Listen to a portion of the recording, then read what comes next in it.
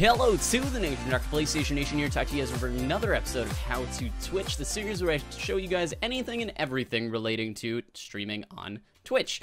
So pretty much this episode, so we did a bunch of episodes in the past where we've gone over things like donation pages, Twitch alerts, the things like, you know, how to collect donations, how to do things along the lines of setting up Tboard, and you know, how to set up OBS. OBS being the software that I choose to use, even though there is alternatives like XSplit and whatnot, showing you guys everything and everything. So this episode is going to be specifically about overlays. This is by far one of the most requested episodes that I've had, and I wanted to make sure, for me, it seemed like overlays were a very simple thing to do, and I wanted to make sure that whatever people find most difficult about doing their own overlays, I answer those questions for you guys. So for those of you who want to make overlays, one of the main softwares that you will almost always need to have is going to be Photoshop, guys. This is the software that I've been using, you know, throughout all of high school, throughout all of post-secondary. This is the software I've been using for several years, and I've become very comfortable with. It is a professional grade software. I use Photoshop CS6.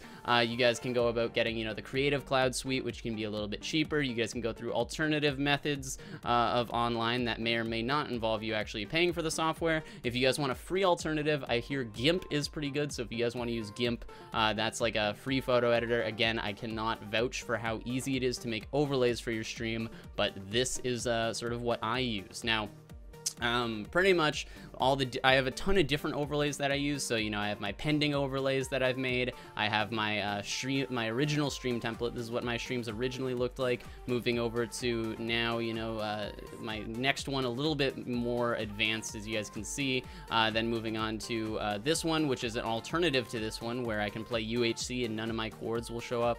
One of the things I've had to do was I had to actually get a screenshot of my in-game, you know, my HUD and everything, so that I know exactly where to cover up.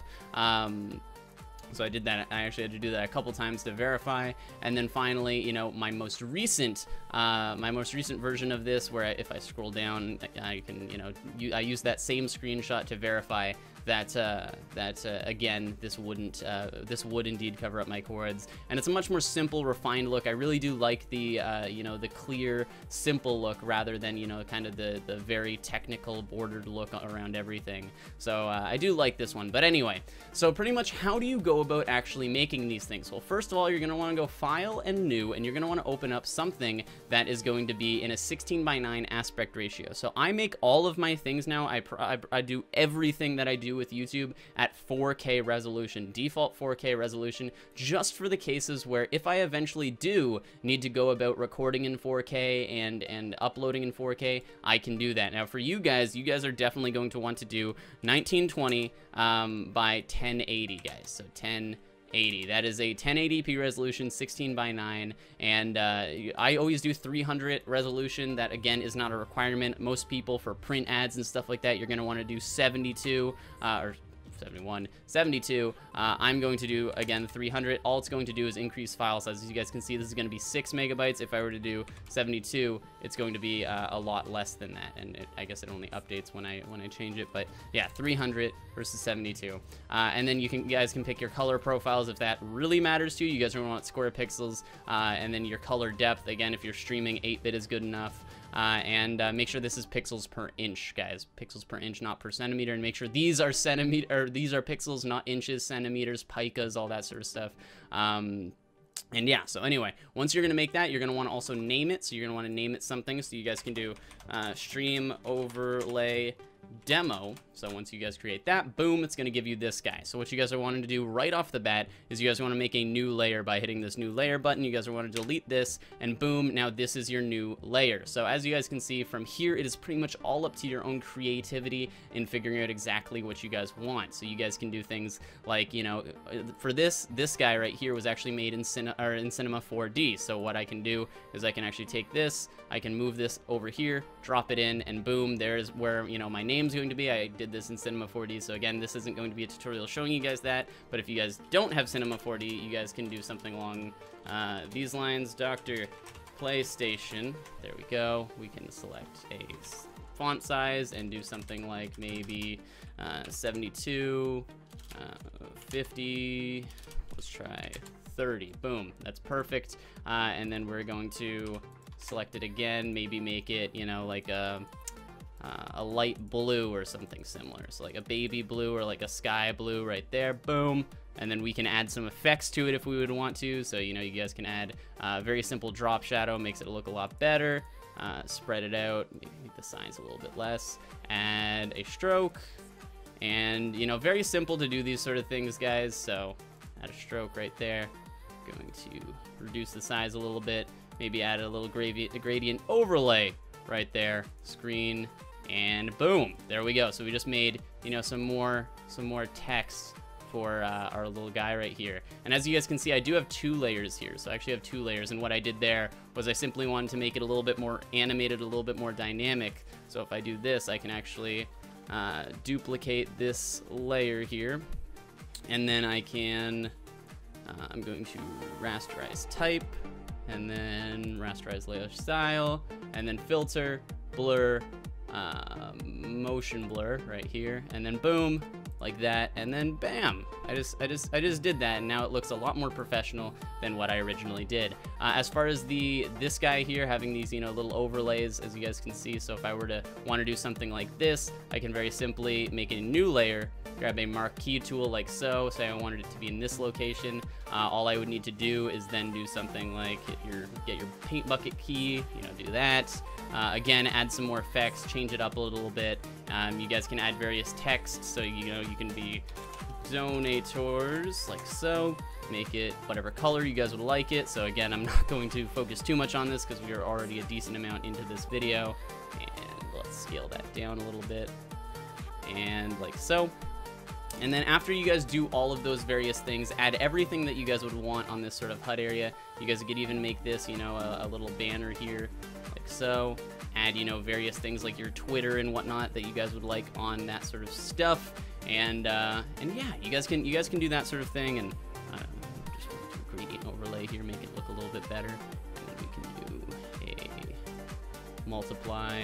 Let's reverse that, and then turn down the opacity a little bit. So boom, right there. We just made a frackin' cool looking, you know, little overlay, except for that donators on the bottom. That donators actually looks really bad, but whatever.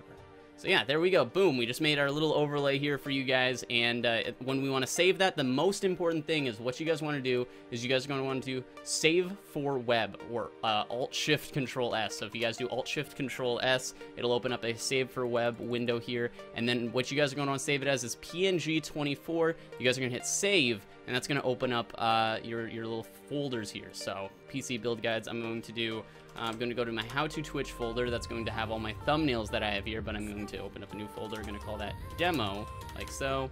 And then from there, I will be able to do demo, and I'm going to do stream overlay demo. It's automatically going to name it what we named it earlier.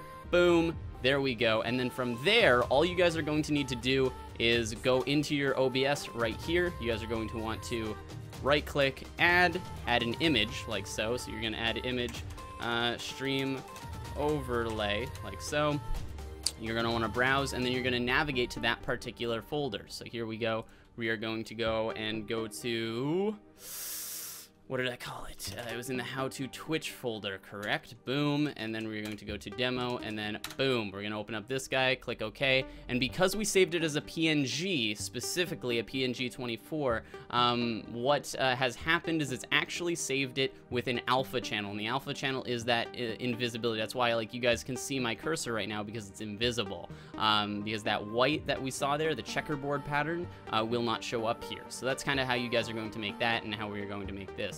Now, what a lot of people, I'm assuming, had questions about, because I asked you guys what exactly you want to know about, is how you guys are going to add text. How you guys are going to actually add these texts that will show, your top donators, how you guys are going to add text for, your followers and stuff like that. And I have shown those before, so if you guys want to check out my various other videos in the How to Twitch playlist, the link will be in the description for you guys to actually show how to do the follower thing. How to actually do the donator thing is going to be through StreamTip Alerter. When you install StreamTip Alerter, it's actually going to add some text files into a folder that you can choose. So my folder is in my documents, and it's going to add a bunch of these text files, and then all you guys will need to do is you guys are going to add a text thing, and that's going to be, donators, like so. And then all you guys will need to do is you're going to use from a file, you're going to browse, you're going to go to your documents, going to go to your Twitch, or stream tip, that's what I meant. And then you're going to go tip list recent, boom. And then you guys are going to use custom text extents right there. You might want to use an outline as well if you guys want to. And then you guys are going to need to pick what size you want this to be. So usually you want this size to be much higher than the other one, so you guys can make that something like 250, and then hit OK. And boom, as you guys can see, we are going to hit edit scene, and you guys will see this on screen. You guys will see, you know, Officer M is the first one, so you guys can do things like that. You guys can, so using sorry, we're going to have to pick another option, which is wrap. There we go, scroll mode, scroll to left, boom. Sorry about that, guys. I had to exactly figure out what the option was, and it was actually scroll speed. So you have to change your scroll speed to actually be something. So as you guys can see, now it is going to be moving across the screen, and you simply need to use just your edit scene and be able to set that up in a way where it's going to fit with whatever you want. So the stream overlay says donators, and this will, you know, go there. You guys can change all of your various other options surrounding that, so you guys can go about doing that yourself and customize that, but that is the basics that you guys need for that. And yeah, so anyway, that is how you guys are going to do overlays. Again, like I showed you, there's lots of things that you guys are going to do. This, you know, my very first overlay is nowhere near as professional looking as, you know, my most recent overlay. So this, I personally believe, actually, it looks a lot better. But, you know, you guys will get better using softwares. You will get better and that sort of thing. There's tons of overlays that you guys can find online and all that sort of stuff. So anyway, hopefully you guys did enjoy. Make sure you guys slam that like button down below. I should probably take off this overlay here, but make sure you guys slam that like button down below. Subscribe, join the nation for more how to Twitch videos. Check out the playlist in the description for all other videos about how to Twitch and all that other cool stuff. But anyway, hopefully you guys did enjoy. I'm the Doctor, and I'm out. Bye.